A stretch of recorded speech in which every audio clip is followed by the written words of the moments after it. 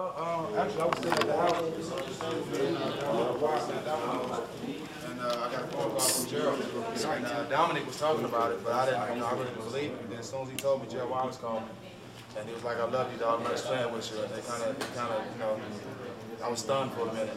I didn't believe it, but I mean, that's when I first found out. I was sitting at my table and got a call from G-Dub.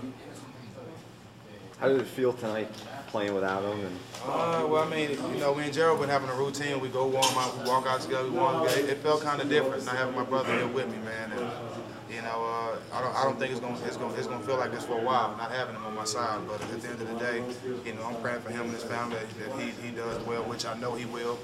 And just try to remember the days we had together. But it was great. I miss him already.